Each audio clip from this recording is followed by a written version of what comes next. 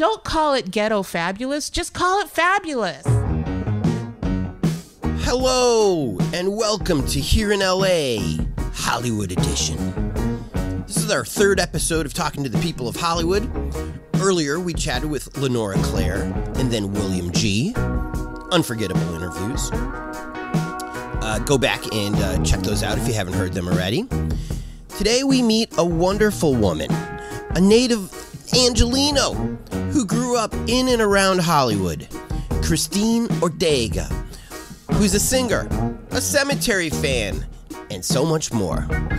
You know, let's let her introduce herself. Hi, I'm Christina Ortega, and I'm an indigenous Chicana writer, speaker, musician, humorist, and troublemaker. And I try to use my gifts to challenge the white supremacist status quo. I am the possible time-traveling love child of Emiliano Zapata and Dorothy Parker, pending test results. We are in Hollywood with Christina. How do you pronounce your last name? Ortega. Ortega. I'm from Chicago. I know nothing about how to speak Spanish. Are you from Los Angeles? Born and raised, baby. Really? Yeah, born right here. Kaiser on Sunset. No kidding. Dude, seriously. What high school did you go to? I went to parochial schools, and then for the very last year of school, I went to John Marshall High. The famous John Marshall. The famous John Marshall Which High. has been in so many movies. Hot for Teacher, Van Halen video. I know that the football field, parts of Greece were filmed there. My older sister was actually going there at that time. And I think actually bumped into John Travolta. Wow. Well, I mean, John Travolta still is an LA person. Yeah. You still might bump into him. You never know. Parochial means private school. Parish school. In your case, Catholic. Yeah. Did Catholicism in LA, Catholic school in LA, did that make you a more religious person or a less religious person? You know, I think being raised Roman Catholic anywhere makes you really Catholic.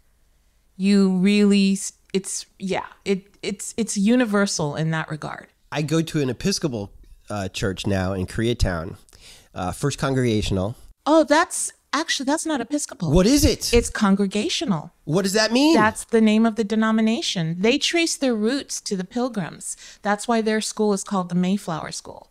Yes. Yeah. With those creepy statues. Yeah, yeah. Have you played in there? No, but I've gone there. It's a beautiful church. Beautiful yes. Aesthetically, but it's if I were to go to a church, that would be the church I would visit. This is how little I know about this church. Oh. Well, I went for maybe a year and then COVID hit. Yeah. And now I just watch it on YouTube every Sunday. Yeah. But I missed the communion. It's a really cool church. If you're going to go to church, that's when I would give my stamp of Have approval. you heard that organ in full? Oh, yeah. Do you know they do an organ crawl every year? I've never heard such a thing. Oh, yeah. It's a nominal amount of money. And of course, they didn't do it with COVID. But at least once a year, they'll have an organ crawl, which is you actually get to walk and crawl around the mechanism of the machine. Of that particular organ. Of that particular organ. See, this is where my head is in the gutter. I thought everybody brings booze. Like a pub crawl? You get to go to this church and then the next church and the next church. Actually, that's a fun idea. You want to expand membership, listen to Tony Pierce on that idea. That organ, I hear, is the second largest organ in all of the USA. Yes, the largest one is in a department store back east. Really? Isn't that crazy? It is the largest one in a church. Did you go to college? I did. Where'd you go to college? LA City College, right up the street. What? Yes, sir. Lots of famous people went there. Clint Eastwood, Charles Bukowski, Alvin Ailey, Frank Gehry. I heard that. Diana Canova went there. I started out as a film major there. Mm-hmm. And they have an excellent film school there. Their cinema and TV arts is a fantastic program. But at some point, I found my way to the music department and realized these were my people. Coyote, oh, coyote, can you tell me why? Every time the big moon shines, you sit right down and cry. Said it's not because I'm sad, I sing all night long. I'm looking for someone to love, and this is my love song. Let me ask you this, Christina. When Leonardo DiCaprio accepted his BAFTA award for The Revenant, he said in his speech, I didn't grow up in a life of privilege. I grew up in a very rough neighborhood in East Los Angeles. Leo grew up in Echo Park, and then East Hollywood, and then Los Feliz. And he got a lot of criticism for that because that's not East LA. But when I moved here in 1984, this area was kind of East LA for people who weren't Latino. The furthest east that many of us would go would be maybe Vermont and Santa Monica Boulevard. In fact, on Melrose near Vermont was a good punk club back then called the Anti-Club. And that seemed so far away and a little rough. And so when some of us learned that there were gangs in Silver Lake and then Echo Park could be rough, I think I can understand why Leo DiCaprio thought that Silver Lake was East LA, because that was as far east as a white guy would probably go. Does that make sense? Oh, yeah. Oh, yeah. It's mind-blowing to me still. You know, the thing about Echo Park, Silver Lake, you know, Los Feliz, this is all my home turf. And, you know, it's called NELA, Northeast LA. I'm okay with East Side. That's different from East Los Angeles. Okay. East LA is a distinct part of LA County. But the East Side is pretty much anything east of Vermont, in my opinion. Okay, it kind of is, you know, especially Northeast LA. So, yeah, you know, if you're from Silver Lake, you used to tell people you were from East Hollywood because no one had even heard of Silver Lake at the time. And I remember a few years ago, I was leaving a club in Echo Park, and I'm at a red light with friends. And we're in a car, but at the red light next to us is a blonde girl in a vintage dress and a ponytail sitting on a bike at the red light. And I remember saying this out loud to my friends, can you believe this? At night, a blonde chick on a bike in the middle of Echo Park. I cannot believe this. This neighborhood has changed. Because when you were a teenager, would you go to Echo Park? Yeah. At night? No. Because of? I didn't want to die. Because there were gangs out there, right? Yeah, it was definitely, I mean, and yet I was running around Hollywood as a teenager. And honestly, now I think I am really lucky I'm alive. The things I saw and walked past. And you know what I used to do when I'd get ready to go out to see bands or whatever in Hollywood? I would literally find singles and put them in my front pockets. So as I walked down the boulevard and I was being panhandled, I could just pull one, here you go, pull out another $1, here you go, instead of stopping, opening my purse, pulling out a wallet. So I actually planned on how to give to the panhandlers quickly so I could just give them some money and keep moving. Do you remember what clubs you would go to in Hollywood? Yes. The Florentine Gardens. That was one of the first places I ever danced in LA. Oh, man. Great dance place. Still happening. Is it? Yes. Really? Not that often, but every now and then I will see kids lining up. I loved going to see ska and reggae bands. Where'd you see that? Well, at this notorious club on Sunset called the On Club, which at that time, my best friend was a Chinese girl, but her family came from Jamaica. Yeah, apparently there's Chinese immigrants in Jamaica, and her family was one of them. And so she and I would go to this club. And I remember one time her uncle wanted to come with us. And he's like, oh, yeah, there's this really good reggae band that they're from Kansas City, but they're really good. I'm like, really? Okay. So we went with him. It was like, but the On Club was such a seedy place. It would let people, young kids like me and my best friend in as long as we were there with her uncle. Sunset and what would you say? Well, this was closer to Silver Lake, the On Club. But yeah, On Club, the building is still there. It's amazingly enough. More east than Akbar, would you say? Yeah, definitely. Closer to so like the Silver Lake Junction area. Yeah. It was closer to where what's that place I'm thinking of? Well, the Black Cat maybe? Further east than that. Oh, so where it's near where Silver Sun liquor store is. Yes. Kind of near there. Yeah. The Silver Lake Lounge area. Yeah, near there. Oh, wow. The building's still standing. It was a pretty amazing club. It was one of the second skankiest place I've ever stepped foot into in my life. Okay, what was the first? The first, oh my God. The first was, this was about 10 years ago. I went to see a friend. She was new to doing stand-up. So I went to see her perform at this. It was one of these venues. It wasn't a club per se. It was just one of these rooms. And the guy kind of lived there, but he also was doing comedy shows out of his room. And, shout out to my friend Frank Estrada, who I met that night and we're still friends. This is how my friend and I talked about it when we left. I said, I feel like I have to go get tested for hepatitis after being in that room. And she's like, no kidding. I was like, I want to douse myself with Purell and burn my shoes when I get home.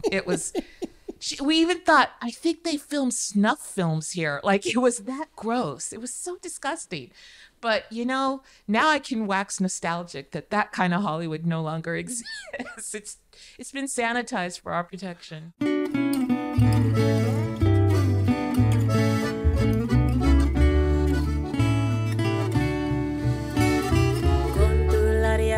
Vaquero, en gran caballo y bajo un cielo de azul,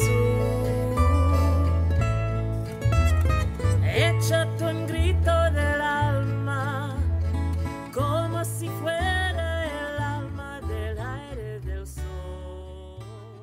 Have you ever sang at what is this one right here? I want to say El Cita, but it's not El Cita. El Cid? El Cid. I have. What was that like? Oh, I love El Cid. That's one of my favorite places in LA. There's such a vibe there. There is. Such a genuine, historic, romantic, and mysterious vibe there. You know what? Oh my God, I just remembered. The very first time that I ever sang in front of people that wasn't church was at El Cid. And you know how that happened? I was having Sunday brunch there with a priest. I love that I actually have a story that I can start like that. An Episcopal priest who was gay, but that's a whole other story. And he and I were good friends, and he was this young priest, and I was such a goody two-shoes, and he bummed a cigarette from the people next to us. And I was so mad. I'm like, you shouldn't be smoking. And so he lights up, takes a puff. He goes, I'll tell you what. Like the devil, smoking a cigarette and making a deal for my soul. He says, I'll give up smoking if you get up and sing. Wow. And I said, okay, fine. And so I walked up to the band that was playing, and it was this all-female jazz band. And so I went up to them and I said, excuse me, can I sing something for you? Oh, sure, honey. What do you want to sing? So my favorite tape growing up was a tape of Ella Fitzgerald on one side and Nat King Cole on the other. You cannot have a better voice training than that. Sure. So I said, how about an Ella Fitzgerald song? And I named this song. And so they kicked it off right away. They knew it. And I started singing. And then I realized that song was part of a medley. So I only knew one verse. And I said to one of them, just said, I only know the one verse. She said, it's okay, honey, just repeat it. I'm like, okay. Like, literally, that was my first time singing secular music up in front of people because of a bet with an evil priest. Evil, he sent you down a path of music delight. He did.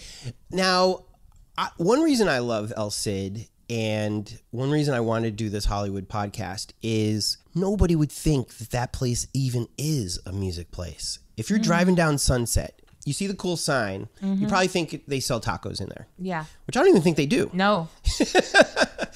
And then you go there and you start walking down those stairs and you're like, what is this? And to your point about the story about the guy who had comedy in his bedroom or whatever it was, his room.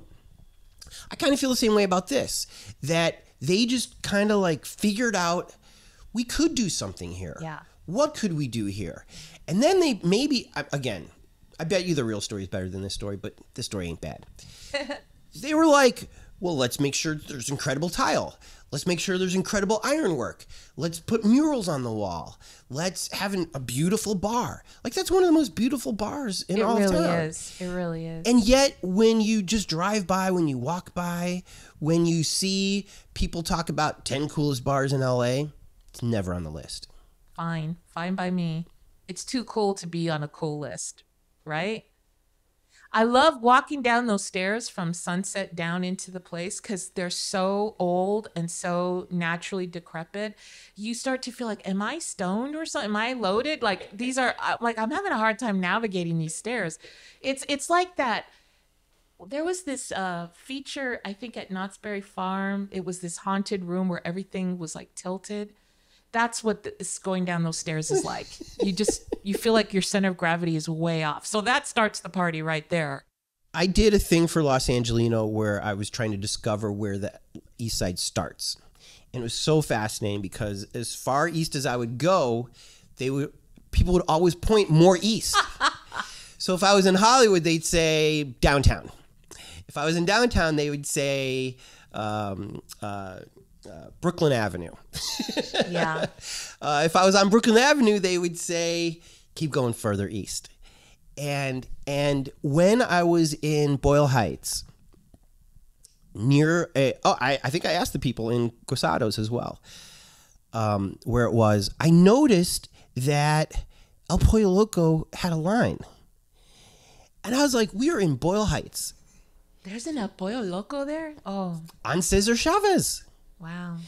And I asked a guy who owned a tattoo parlor. I was like, what is this? He goes, that's good ass chicken, is what that is. I go, but come on. This is like a cartoon show of what a Mexican place should be, right? Mm-hmm. And he's like, it's just chicken, man. Yeah. You're thinking too much. Yeah. If it's tasty, it's tasty. But I was like, there's not a mom and pop chicken place or in this neighborhood that is as good as that? And he's like, maybe, but that's right there across the street. That's probably what these people are thinking. Do you think that non-Latinos overthink things sometimes? About things like that? I think just people in general, we're creatures of not only habit, but convenience. And so if it's easier and cheaper to get it from this place than that place, that's where I'm going to go. You know, I want to recommend to you a podcast called The Racist Sandwich. And they're all about food and culture and racism and appropriation. I love it. It's great because food is such a benchmark for culture, right? I mean, it's the heart of culture. So, yeah, I mean, if this vato in the tattoo parlor had, say, his Tío Pancho visiting him from Rosarito, and he wants to take him out, I don't think he'll take him to El Pollo Loco. Exactly. But for his quick lunch across the street, sure, why not? You said another word that I'm curious about, vato. Vato, yeah. Should a non-Latino ever say that word? You can say it. It's okay? Yeah. What does it mean? Like homie, just neighbor. A dude? Yeah, vato, ese. Okay. Yeah. I ask because the LA Times' columnist, Gustavo Arellano, yeah. He mixes up, he does a lot of Spanglish in his tweets, yeah, which I love. But as a black man who barely knew French, let alone Spanish, I don't know what's acceptable, and I want to be a good neighbor. I want to be a good person, but I don't want to offend anybody. So I don't know. Well, I look at it this way. I mean, you've been here 20 years or so? I've been in Hollywood for 20 years. I've been in California since the 80s. Okay, so you're as close to homegrown as it gets for a lot of people. You've survived a number of earthquakes and riots. Yes. So yeah. And a friend of mine said it best. He said, you know what? If you're from New York, I don't care who you are. You're a Jew. If you're from LA, you're Mexican. Because it's a state of mind. And I totally agree with that. So embrace your inner Mexican, Tony. It's quite all right. So vato means dude. Yeah. And that's okay for me too. Oh, totally. So I'm going to the Dodger game this weekend because the Cubs are going to be in town. Ooh. And double blue. So if I see some Vatos, it's okay to say, yeah, hey, check out these Vatos. They might want to beat you up, but I don't know. No, no, I'm kidding. Everybody at Dodger Stadium wants to beat me up. It's okay. No, oh, that's right. If you're, I had a pregnant lady coming after me a couple of years ago, and I was like, what's the proper? And the lady, the friend of mine who was with me was like, the proper thing to do is to leave. You're not going to win this confrontation.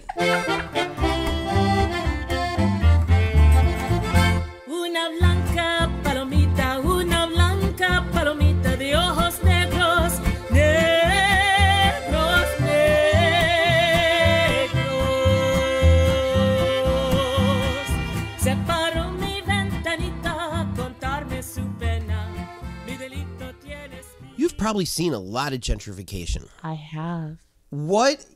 Is there any good gentrification that you've seen in Hollywood? No. To me, especially for Hollywood specifically, the gentrification that's happened here is been a homogenization process. It's really sucked the soul out of Hollywood. Hollywood still is a neighborhood, and you having been a longtime resident, you know, it is a neighborhood, but that neighborhood feeling has been diminished greatly. It's become the playground for certain people, and you know, that's fine. I get it. You've got to have commerce. You've got to have places for people to spend their money. But the fact that Los Angeles notoriously has so little respect for like historic buildings and the history that goes with it. I love historic buildings and historic architecture. And when you lose that, you lose a part of the soul, the identity of a neighborhood. So you take these buildings down and build these flashy things, and it's just not the same. It becomes a theme park instead of a neighborhood. Are there any buildings that are top of mind in Hollywood that have been taken down? Well, I'll tell you one that I was amazed to recently find was still standing. And it's in the 5000 block of Hollywood Boulevard. And it's the old Falcon Studios of where Errol Flynn used to study fencing. I know where you're talking about. And I found that building when I was a teenager, because I'm always reading local history. And I found that I was just walking down Hollywood Boulevard and I saw the tile in the ground in front of the doorway and it said Falcon, and I froze and I go, no way. I felt like I was an archaeological dig when I spotted it. And it was this tiny 1920s kind of decrepit little building, so inconspicuous. And it just gave me chills standing there thinking of the people who walked across that threshold. That's what I love about local history. And about a year or so ago, I took a friend out and we were just out and about, and I said, hey, I want to see if this building's still there.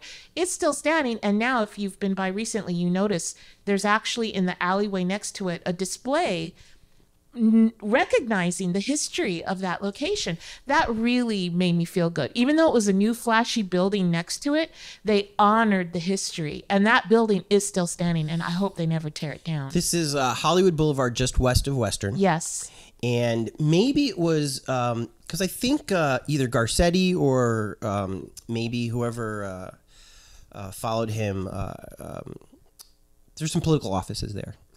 And so maybe because they were aware, maybe they knew I can't tear down the next door historical thing, but maybe they could. I mean, it's never stopped us before, you know? Well, kitty corner to that was that little Thai place on the corner that would have a hot dog, little, I don't want to say statue on top of it. Do you remember that one? Yes, yeah. Which is now, I think, a Petco. Like, talk about gentrification. Yeah. There's some great old restaurants there. I'll tell you a great Hollywood story because I went to Colorado for a few years. I went to school out there. And when I came back, I just wanted to kiss the ground. I didn't leave LA because I hated it. I just wanted to see what it was like to be somewhere else for a while. Because in Hollywood, you're always meeting people who come here. And even as a kid, I remember thinking, why do people keep coming here? I was so naive. Like, why do people leave their families, their friends, the town they grew up in? I just didn't understand that. Now that I've been around the country with my band, I get it now. I get why they come here as fast as they can get here. Let me ask you one question about Los Angeleno Latinos. Should I call them Latinos? Should I call them Hispanics? What should I say? Oy. What a And topic. for sure you don't want to be called Latinx. True? I do not personally, but that's a whole other story too. Okay.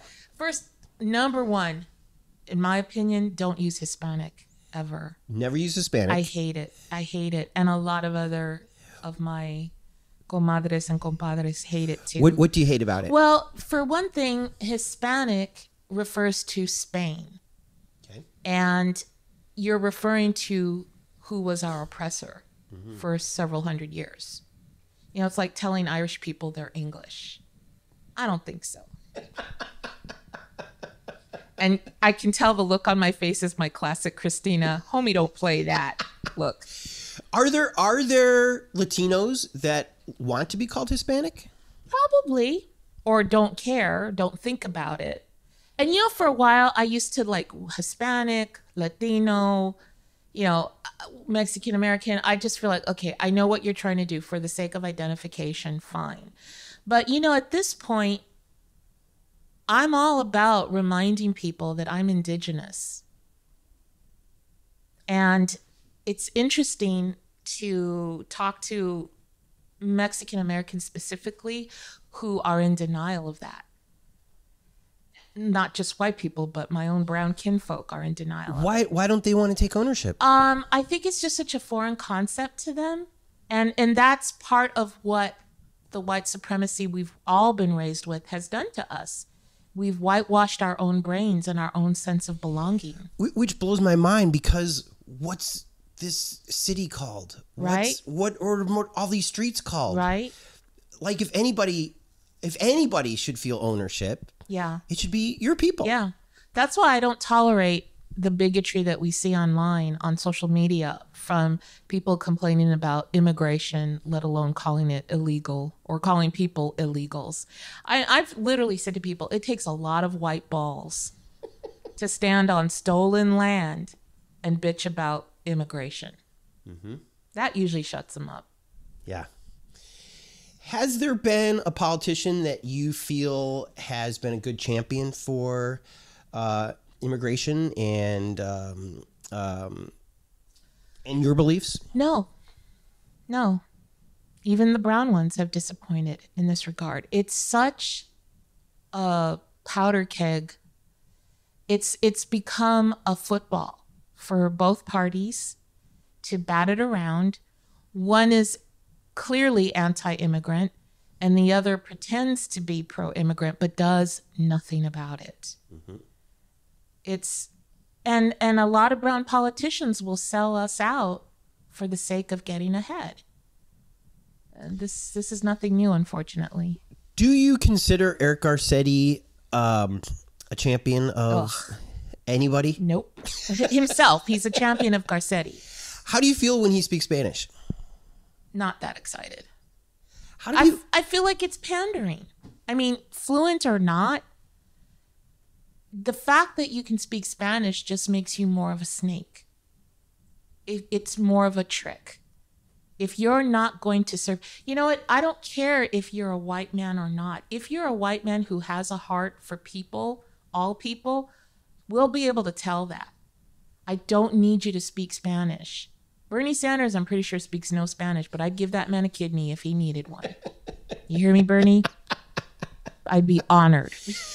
If anything, I would feel like you should be more of a champion to people if you know their language that well. You would think, but again, with politicians, and I know there are some good politicians. I feel stupid saying that, though. It's like people who try to say there are some good cops. It's the same thing. Truly, the people who care about immigrants are the people who are sheltering them, feeding them, helping them find work, homes, healthcare. And, you know, that is something that I got from my Catholicism, I will say this. Talking about the poor and serving the poor is something that Catholics talk about. Absolutely. And that is important. And I'll call them real Christians. Mm-hmm. Real Christians. Because Jesus was crystal clear about that. Yeah. Couldn't have been more clear. The poor will always be with you. And also, if you have 2 coats and you see someone with none, you give them one. How hard is that? You know, my mother and I did not have a great relationship, but I learned some good lessons from her even so. And one of them was she was coming out of church, and these 2, you could tell, newly arrived Mexican men came up and asked her if she needed any work to be done. And she didn't have anything to hire them for, but she opened up her wallet and gave them whatever money she had. And she said, "Welcome. God bless you. Take care of yourselves." I cried when that happened. I was so moved by that. I don't care how many times you go to Mass. I don't care how big your church is. If you're not feeding and clothing the poor, everything else you say and do is empty. We have a sheriff with a Latino last name. Yeah. Is he Latino? I don't know. I'll go ahead and assume that he is, but I also feel he's a pretty evil dude, pretty corrupt. Yeah. That's gotta hurt. I hate to say that it kind of doesn't hurt, because the last thing I'd ever want to call myself is cynical. I really don't want to be cynical. The fact that I get moved by things, even hurt by things, I take that as, you know what, that's a good sign, Christina. That means your heart has not turned to stone yet. So I'm okay with feeling my feelings. Hey, I'm Latina. You want to know how I feel? Just look at my face. I don't need a mood ring. That's my face. Well, I'll put it this way: in the I don't want to call it the Black community, but among Black people, when we see sellouts, and we call them Uncle Toms, who are doing things, especially politically, that they know are against what is best for their people, we lose our minds. And we can't believe it, especially when we thought they were on our side. And so I can't imagine a Black law enforcement person who, and they try to put this on Kamala Harris. They try to say, well, you know, she's a cop. She put as many Black people in jail as the white people did, so you shouldn't really trust her either. Nope. And so... who, by the way, she had the nerve to tell Central Americans don't come. She's the daughter of immigrants. Hello. Talk about hypocrisy. But go on. But the way that I saw this was, don't come right now because we're trying to work things out. And we don't want to see you in cages. We don't want to see your kids separated from you. Am I being naive by looking at it that way? That's awfully generous and optimistic. And I'm not saying you're necessarily wrong. Mm-hmm. Because right now we know at the border it's all messed up. It really is. We know they don't even know what to do with the people that got separated under Trump. And Lord knows Congress isn't really going to give them any answers. Well, the BBC just did a story on the conditions of the holding camps still. And nobody that I know who's a white liberal is talking about it, because all they cared about was getting rid of Trump. Mm-hmm. And yet the same treatment is going on. That's what makes me enraged. Yeah. But to your point about, does someone like Sheriff Villanueva, cause me grief or disappointment? To me, this is an example, one of a million examples of why representation is only the tiniest bit of reward. Yeah, representation matters, but you have completely violated it if you are still a proponent of white supremacy and systemic racism. And the sheriff department most definitely is. When I hear about gangs in the sheriff's department, because, they were also in the LAPD and still are. I mean, hello, one word for you, rampart. I look at Villanueva first as a cop before I think of him as kinfolk.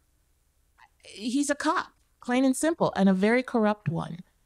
So to me, he's just another person perpetuating the violence that is law enforcement in this country.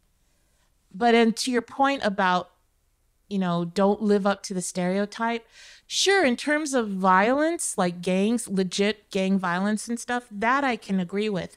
But all the other stuff about what you eat, how you dress, how you talk, where did you go to school, you know what, they call that respectability politics.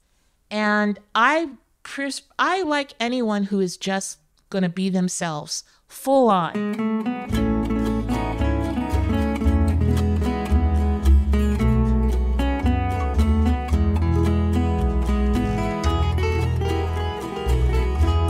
Persona en cualquier lugar sabe un cuento de amores que guarda dentro para recordar. Así se pasan los dolores cuando los días de su fiesta. Are you in a band right now? Currently, no. I always say I'm retired, but thankfully people keep remembering me and asking for me to come back, and I won't rule it out. I just feel like when it's time to come back, I will know it. And I'm not worried about it. I know I'm not going to forget how to kick ass on stage. Let me ask you about Los Lobos. Yes, all-time greatest band ever. Really? My opinion. Do you think that they're considered lesser than because they were popular? Not at all. No, they're heroes, and for damn good reason. And their popularity, it's still not like a Coldplay level of popularity. Not that is what gives them cred. It's their musicianship. They're amazing musicians. I once went to see them. Where was I? Was it at the Palace in Hollywood on Vine? And you know what? I went with my mom. This is a great story. My mom she didn't go out to stuff, but she loved Los Lobos. In fact, this goes back to a time in LA when Los Lobos were out playing on bills with bands like X and the Blasters. I remember one time my mom was in another room and she's like, "Chris, come here. Los Blasters are on TV." But anyhow, we went to see Los Lobos, I believe at the Palace, and me being the kid, I had to get down in front, straight up to the front of the mosh pit and, rocking out to the show. And at one point I looked back to see, where's my mom? Is she okay? She was further in the back, but I saw her with a cigarette in one hand. This is when you could still smoke in a venue. Cigarette in one hand and a drink in the other and bopping around. I'm like, she's fine. But at that show, when Los Lobos jumped into Anselma, which is a ranchera, traditional song, very polka-oriented, and this mohawked punk white kid next to me lost his shit. He went mad. He started slamming his fist on the stage. Yes! Yes! And I remember looking at him like, what the hell? But I thought, all right, dude, you're cool. I get it. Right on. And again, that was a moment that crystallized, this is what LA is about. You get the punkers losing their shit over a ranchera that's delivered with phenomenal musicianship. Let's talk about the ghosts of Hollywood. Ah, yes. I think Catholics believe in ghosts. Probably. I mean, the Holy Ghost, We right? believe in the Holy Ghost. But the more I read the Bible, there's not a lot of ghosts in the Bible. But I'll tell you what, if you want to scare me, you tell me a ghost story. Sure. And in Hollywood, there's lots of haunted stories about this or that. Do you have some about Hollywood? Oh, I do. Well, I remember pre-gentrified Hollywood Cemetery. Before it became Hollywood Forever. Before it was just the Hollywood Cemetery. Before there was a Ramon statue? Before there were Ramones buried there. Before the Toto statue. Which, by the way, Toto's not even there. I know. It's just Isn't that a ripoff? in honor of him. Yeah. So that probably is true gentrification. They recently reinterred Judy Garland there. They brought her remains from New York. She would have wanted to be in Hollywood and not New York? That's what her family thought, so they brought her back here. That was just a few years ago, I think. So you remember going to the true Hollywood Cemetery? When it was literally a disaster, a desolate zone. It was. Oh, yeah. The grass was dead everywhere, weeds growing everywhere, that pond in the middle, brown and disgusting. No birds, no swans were hanging out there. And exploring cemeteries is one of my favorite things. Is it really? Oh, yeah. I'm a cemetery geek. And I remember hanging around the cemetery with a friend, and my constant thing was, you know what? Someday when I grow up and I have a lot of money, I'm going to buy this place and fix it up. Because I could see how beautiful it was. And I could, the history there is incomparable. And someone beat me to it. Some white dude got money before me and bought it. Thank God for him. But hats off to him. Yeah. I was just thinking the other day, I know it's a little too soon, but I should find a plot for myself there, because you know what? Where else would I want to spend eternity but the coolest place where they have concerts, movies, music, I mean, come on. And it's all dolled up now. It's beautiful. It's actually very beautifully restored. When I was, a teenager, walking around, imagining that someday I would own this place. And we found ourselves inside the mausoleum where Rudolph Valentino is buried. And one of my friends, this was actually had a really big impact on me. And she said, hey, the acoustics in here are great. Why don't you sing something? And so I did. And I sang Ave Maria in front of Valentino's crypt. And while I was singing, I thought I heard another voice singing with me. But we were the only ones in the mausoleum. And as we were leaving the mausoleum, a woman came up to me. She was outside. She's just an older woman, and she actually was wearing all black. But she said, I want you to keep singing. And and there was just something about her. She seemed like somebody from another time. I don't know what it was. It was just, I don't know. Maybe it was just the fact that we were at Valentino's crypt, that we were at a cemetery, and this lady's wearing all black, which in LA is a real commitment to style because it's so hot here. And she was too old to be a goth kid. So she said, I want you to keep singing. And the way she said it to me, it felt almost like a command. Like, I actually feel like that was one of the moments that made me think I should become a singer. So that's just one of many reasons why that cemetery has a special place in my heart. I feel like this woman was from another time and was basically speaking out to the gift that I couldn't acknowledge yet. So I love it. That's one of my ghost stories. Christina, thank you for spending time with us today. Thank you, Tony. It was my pleasure. Isn't that beautiful? Here in LA is produced by myself, Tony Pierce, and the miraculous Jordan Katz. Editing, mixing, and music supervision by Jordan Katz. Songs by Orgone and Jordan Katz. Thank you so much for listening to us. We put out new episodes every Monday and Thursday, and we have a detailed corresponding blog post that goes with each interview and can be found at hereinla.com. Ma, we got a .com! Special thanks to Cindy for creating the logo. Special thanks to Jen Adams for inspiring me to do this in Kim and Oz's backyard. Shout out to Jordan for joining forces with me and really making this happen. Also shout out to Jason D for inspiring me to get the .com. Muy gusto. What? Thank you to El Cid for being incredible. And of course, shout out to Los Lobos for being so wonderful and so much more than just a band from East LA. People are asking how they can help support this podcast, and thank you. All that will happen soon, but if you insist on having an ad in the next episode, you can, and you can email me at tony@tonypierce.com. Adios from Hollywood, vatos!